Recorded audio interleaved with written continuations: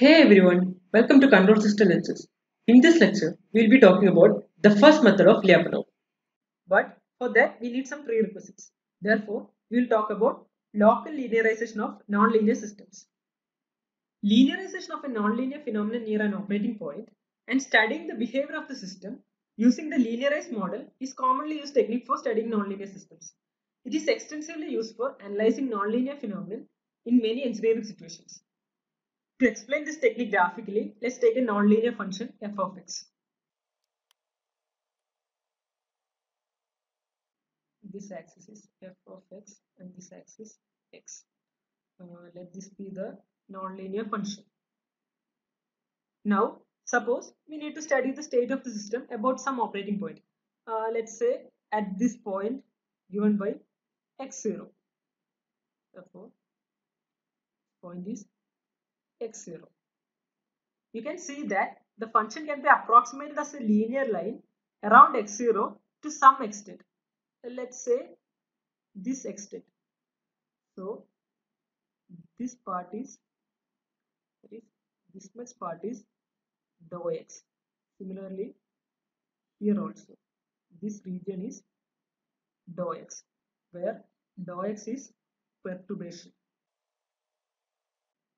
Now, if we are able to find the equation of this straight line, we are able to study the nonlinear function using linear analysis around this operating point for this particular range. This is linearization technique in a nutshell. Now, consider a time invariant nonlinear system given by x dot equal to f of xu, where f of xu is assumed to be continuously differentiable with respect to each component of x and u. Let this equation be equation number 1. The equilibrium state of this system is given by f of xc u0 equal to 0, provided the condition that u is either 0 or a constant. Now, let x of t equal to xc of t plus dou x of t and u of t equal to u0 plus dou u of t, where dou x of t and dou u of t are perturbations in xc and u0 respectively. Are perturbations. Now, if we differentiate this equation with respect to t, we get it as x dot t equal to xc dot t plus dou x dot t, where dou x dot t equal to d by dt of dou x of t. Okay. Now, substituting this equation back in equation number 1, we get x dot t equal to xc dot t plus dou x of t equal to f of xc plus dou x of t comma u0 plus dou u of t. Now, expanding using Taylor series expansion, f of xc u0 plus dou by dou x of f of xc u0 into dou x. Note that this dou x represents perturbation and these dou's represent partial differentiation. Let me use a different color to represent perturbation dou x plus dou by dou u of f of xc u0 into dou u. Note that this dou u represents perturbation in u plus half dou square f by dou x square into dou x square plus half dou square f by dou u square into perturbation dou u square plus etc. Let me represent these higher order terms using h xc u0 dou x dou u. Therefore, this equation becomes f of xc u0 plus dou by dou x of f of xc u0 into dou x plus dou by dou u of f of xc u0 into dou u plus function h of xc u0 dou x dou u. Keep in mind that this dou f by dou x and dou f by dou u are Jacobian matrices given by dou f by dou x equal to dou f1 by dou x1, dou f1 by dou x2, etc. to dou f1 by dou xn, dou f2 by dou x1, etc. to dou f2 by dou xn. Similarly, dou fn by dou x1, etc. to dou fn by dou xn. Similarly, dou f by dou u is given by dou f1 by dou u1, etc. to dou f1 by dou un. Similarly, dou fn by dou u1 and dou fn by dou un. One thing to notice that both of these are evaluated at xc and u0. This is also evaluated at xc u0. Now, if we make the assumption that as dou x and dou u tends to 0, the higher order terms tends to 0 at a faster rate than the first order terms. Specifically, we assume that limit norm of dou x tends to 0 and dou u tends to 0, h dou x dou u by dou x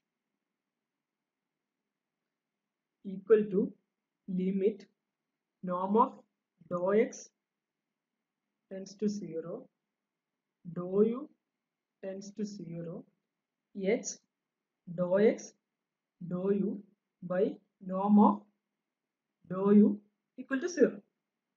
Hence, in a very small region about xc and for very small changes in input, the behavior of the perturbed system can be approximated by the locally linearized equation given by dou of x dot t equal to dou by dou x of f of xc u0 into dou x plus dou by dou u of f of xc u0 into dou u, where this orange dou x and dou u represents perturbations and dou x dot t is given by d by dt of dou x.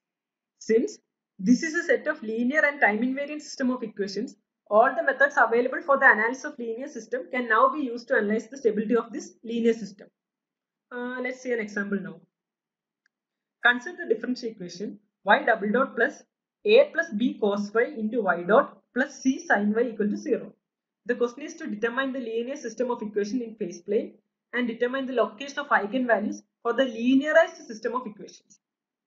Just now we studied that the linearized equation is given by dou x dot t equal to dou f by dou x into dou x plus dou f by dou u into dou u. Now, writing the state variable as y equal to x1 and y dot equal to x2, we have x1 dot equal to x2 and x2 dot equal to minus of a plus b cos x1 into x2 minus c sin x1. Let this be equation number 1 and let this be equation number 2. Now, to find the equilibrium points, we equate x1 dot equal to 0 and x2 dot equal to 0. From equation 1, we have x2 equal to 0. Substituting x2 equal to 0 in equation 2, we get x1 equal to n pi, where n equal to 0, 1, 2, etc. Setting n equal to 0 gives us the equilibrium point 0, 0. linearizing, from equation 1 we have f1 of x1 x2 equal to x2 and f2 of x1 x2 equal to minus of a plus b cos x1 into x2 minus c sin x1. Now to find the Jacobian matrix we need dou f1 by dou x1 which is 0 and dou f1 by dou x2 equal to 1.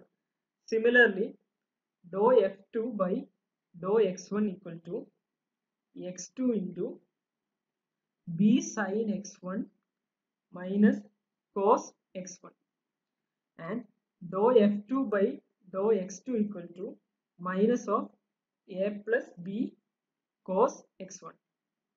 Substituting the values of x1 equal to 0 and x2 equal to 0 at the equilibrium point, dou f1 by dou x1 at x equal to 0 0 gives us 0. Dou f1 by dou x2 at x equal to 0 0 gives us 1. Dou f2 by dou x1 at x equal to 0 0 gives us minus c cos n pi. Setting n equal to 1 gives us minus c. And dou f2 by dou x2 at x equal to 0 0 gives us minus a minus b. Therefore, the Jacobian matrix dou f by dou x is given by 0 1 minus c and minus of a plus b. And since this is an autonomous system, we have dou f by dou u equal to 0. Therefore, the linearized equation is given by dou x dot equal to 0 1 minus c minus of a plus b into dou x. This is the linearized system equation. Thus, we have completed the first part of question, that is to determine the linear system of equations in phase plane. Now, the second part of the question is to locate the eigenvalues for the linear system of equations. We know that for linear systems, the location of eigenvalues is given by determinant of lambda I minus a equal to 0. Here, the matrix A is this. Therefore, to find the eigenvalues, we need to take determinant of lambda minus 1 c lambda plus a plus b equal to 0, which is lambda square plus a plus b lambda plus c equal to 0. Therefore, lambda is given by minus of a plus b plus or minus root of a plus b the whole square minus 4c the whole by 2. Thus, we have found the location of eigenvalues, and that concludes this question. Now that we have the necessary prerequisites, we will discuss the first method of Lyapunov to determine the stability of a system. An important thing to remember is that this theorem is applicable only for autonomous systems, that is, only in the absence of force inputter system. Coming to the theorem, for an autonomous system given by x dot equal to f of x, let dou x dot equal to dou by dou x of f of xc into dou x, where this dou x represents perturbation, plus h of xc into dou x, where h of xc into dou x are the higher order terms, be the equation of the perturbed system about an equilibrium point xc. If this condition is satisfied, then if the linearized system has only eigenvalues with negative real parts, then the equilibrium point xc is asymptotically stable. If the linearized system has one or more eigenvalues with positive real part, then the equilibrium point xc is unstable. If the linearized system has one or more eigenvalues with zero real parts and the remaining eigenvalues having negative real parts, then the stability of the equilibrium point xc cannot be ascertained by studying the linearized system alone, even the stability in the small. So, in short, if all the eigenvalues of the linearized system has negative real parts, then the equilibrium point about x is asymptotically stable. And if there is at least one eigenvalue with positive real parts, then the system is unstable. And if there is at least one eigenvalue with zero real part, then the stability of the system cannot be found by first method of Lyapunov. So stability cannot be found. That brings us to the end of this lecture, and if you have any doubts, please feel free to ask in the comment section. If you understood this lecture, please like the video and also subscribe to the channel. Thank you and have a nice day.